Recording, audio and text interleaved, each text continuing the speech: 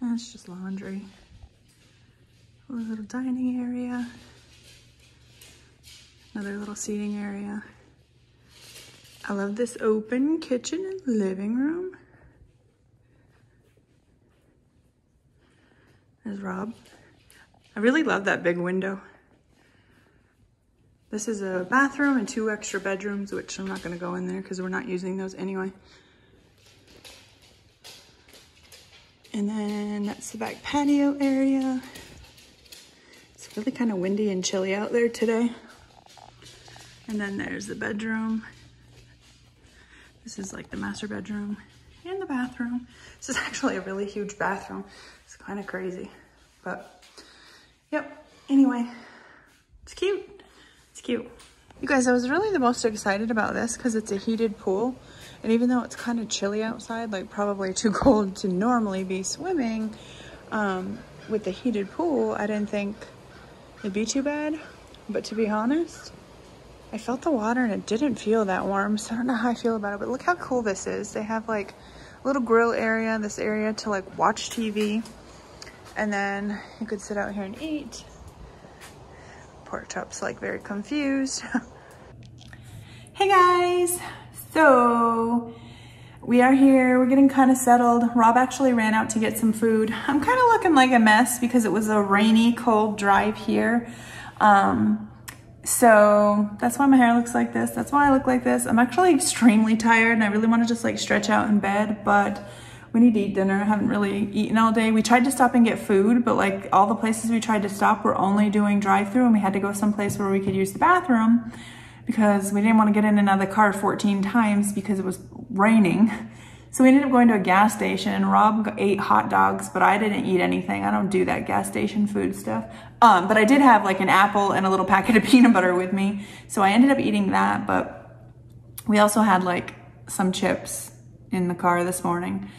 But I haven't really eaten any real food all day, and it's like 5:30, I think. So he went out to get food. Sorry, I thought that was him, but it's just like a plant waving in the wind. Anyway, I had not counted that I was gonna write today, but it would be awesome if I could get some words in, although feel like I'm fading fast, if I'm being honest. Porkchop definitely is. He just ate and is like passed out on the floor over here near me, but still kind of like out of sorts, so. But anyway, I don't know if other people do this, but every time I go on vacation, I either fall in love with the place we're staying at or like the town that we're visiting, or both. Like, I swear, every time. Like, we went to Hot Springs, Arkansas a couple years ago, and it was just like, we stayed in a little townhouse on the lake, and it was like small townhouse. It was not fancy, but I fell in love with it, and I fell in love with that like little area of Hot Springs. It's called Hot Springs Village. And then when I went to Atlanta in August, I think it was August, I ended up like thinking it was just like the coolest, like so artistic. The areas I went to were all really cool. I was like, oh, this would be a really cool city to live in. And then now here we are, and I don't know about the city yet because literally we really haven't done anything, and I don't think that there's probably anything special about this city.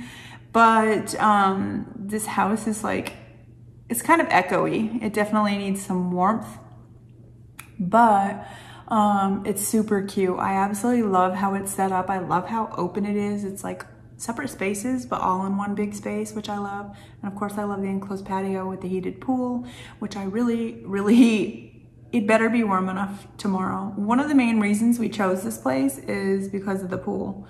So it better be warm enough to get in there, or I'm gonna be super bummed out.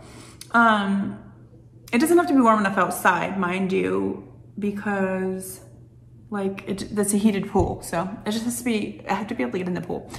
Also, I brought a candle with me, and I thought, oh, this is probably really stupid, like who does that? But I keep finding other candles around here. So clearly I think other people, because they don't even look like they came from the same places. Like there's one out in the patio and there's 2 in here. So I have a feeling like maybe other people have brought candles here too and just left them behind. But yeah, I'm gonna try to get some writing done. Like I said, this was gonna be like a no writing day. So any words I get puts me ahead of my goal. I did bring with me, let me just show you. I did bring my 15,000 words present, and I can't really remember. I think I might know what this is, but I can't really remember. So I did bring that with me. I need 7,000 words to get to that, and if I can't get to that in these days here, that's really bad anyway. I'll be way behind my goal, so I definitely have to get to that. I did not bring the next goal, the 25,000, so yeah, we'll see. Anyway, this was kind of a long chat about that, and I will update you when I'm done writing. All right, guys, it's only 8 p.m.